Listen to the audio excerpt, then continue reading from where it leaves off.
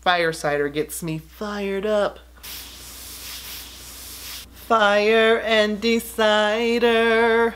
There are some good sounding things in here.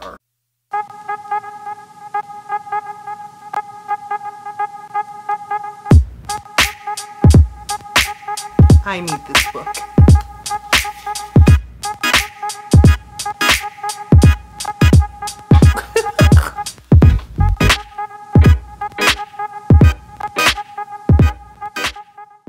Hi there, it's me, Lottie, and today what we're gonna do is we're gonna talk about fire cider. It is time for me to do another fire cider video. I don't even think the one that I did counts as a video because it literally was, what was that called? Oh yeah, Flipagram. Flipagram, remember the app that only lasted 5 minutes? And it was just a quick, but you know, it gets the job done if somebody wants to know how they, you know, a fire cider recipe. And everyone should have at least one fire cider recipe.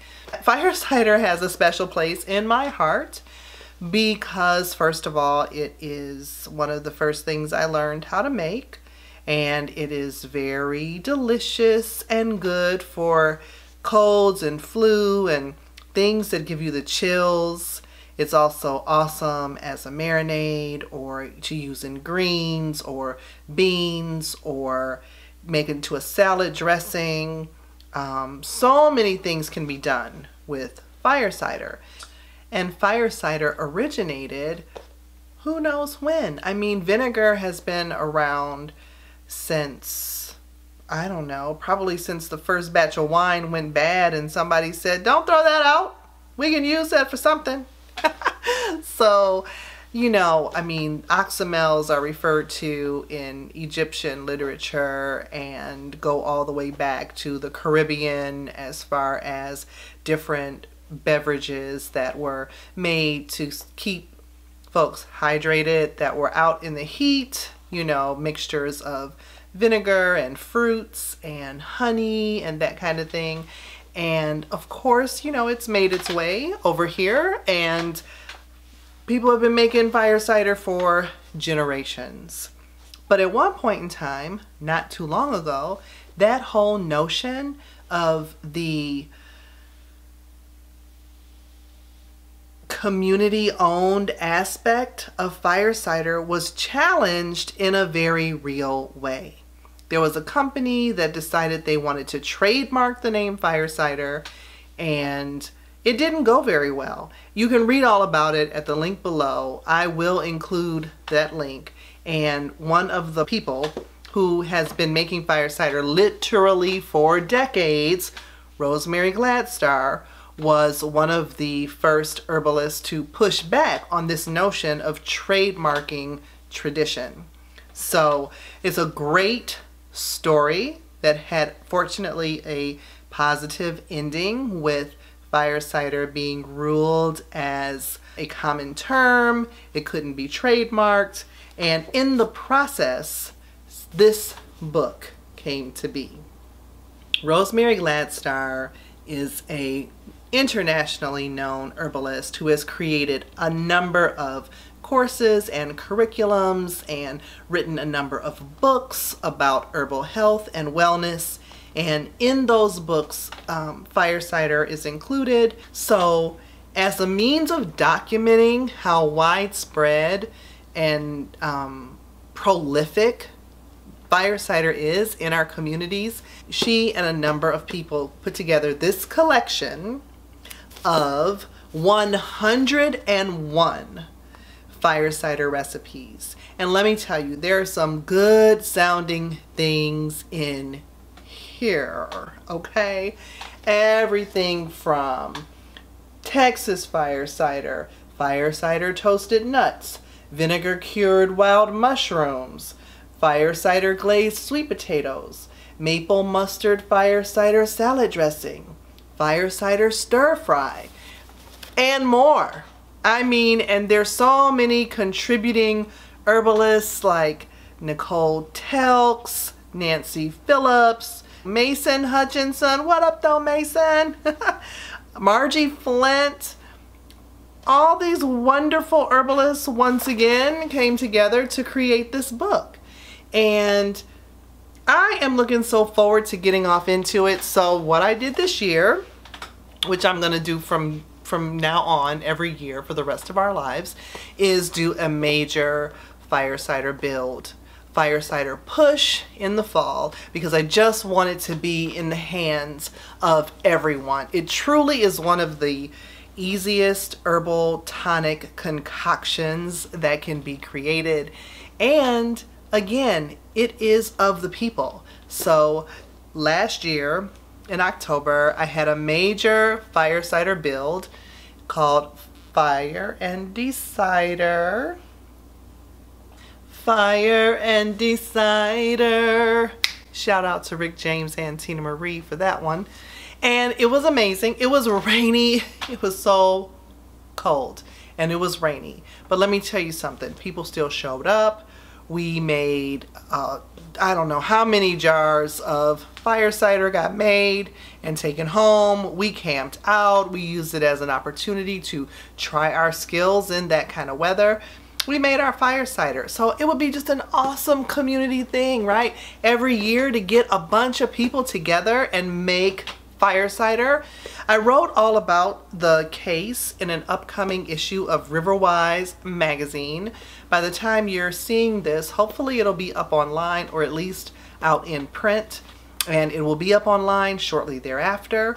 But you can read all about the case and all about our efforts at pushing fire cider out into the public, whereby making fire cider was a means of resistance, right? So fire cider helped to build your resistance, and we were taking a stand for the resistance against corporatism and capitalism and the notion that you can just identify the power and the profit in a folk medicine and take it and trademark it so that you are the only one who can use that term, but you're going to ride the coattails of the decades of history that fire cider had.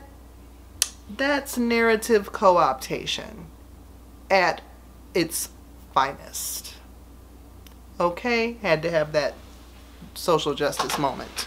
Anyway, this is the book that came about as a result of that. First of all, this is a beautiful book. The paper stock that it's made from, it feels really nice. It is it's a matte finish, but there's some beautiful little metallic stars in here, and you see it's by Rosemary Gladstar and Friends. I love that. The illustrations are absolutely gorgeous throughout the book. It's beautifully designed. Ooh, smoky Bloody Mary. Now see, we need this. I need that in my life right now. I love how everyone has their version. Smoky Fireside Cider. Oh, this one is called I'll Remember This Cider. Love that. This is called Tupelo Treat. Oh, this is a nice little essay. What I love about fire cider. This is such a cool book. Oh, right next to Habanero Hot Fire Cider. So, you know, and then of course here's Fire Cider 101. There's Elderberry Fire Cider. Rosemary Gladstar's original fire cider. Facial toners, oxymels, chutney. At any rate, I could keep going on and on and on. This is a fabulous book. I mean, I think it is. I haven't even gotten into it yet. I'm really excited to get into it, and you know what else I'm even more excited to do? Give you one! Hey, hey, hey! It's a subscriber giveaway! I ordered 2 copies. I ordered 2 copies so that when I hit 300 subscribers, and it's not that far away, when I hit 300 subscribers, I'm gonna do a giveaway. And so not only will I be digging around in this book and making all the things that are in it, you can too. I love doing this. Anyway, I need to make a fire cider video. Maybe I will select a recipe from fire cider. 101 zesty recipes for health boosting remedies made with apple cider vinegar by Rosemary Gladstar and friends. So stay tuned for a how-to, or not even a how-to, more like a demo, because, you know, like I said, it's pretty easy to make. But I'm going to make a nice demo video because I am just looking forward, again, to getting into this book and just really experiencing all the different twists and turns that people have put on their fire cider. Do you make fire cider? If you already make fire cider, what are your, I mean, if you're willing to share, it could be a secret recipe. I get it. But what makes your fire cider so awesome? I'm gonna tell you mine, what I did this year. We added lemongrass and rose hips, fresh from the backyard. The young people, the kids, were able to go snip them and collect them, and we cut it up and added it right into our fire cider.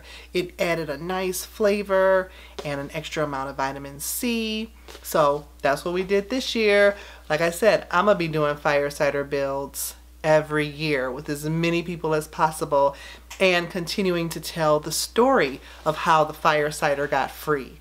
And it's an important story because, like I said, narrative co-optation is real.